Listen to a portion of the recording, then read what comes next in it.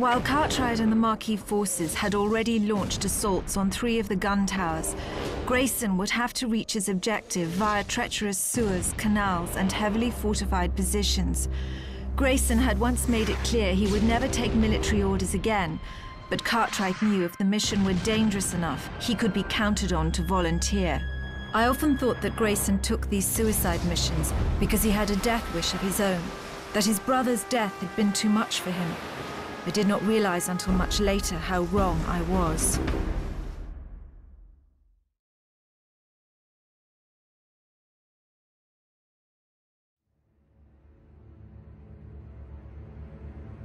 I did not realize until much later how wrong I was.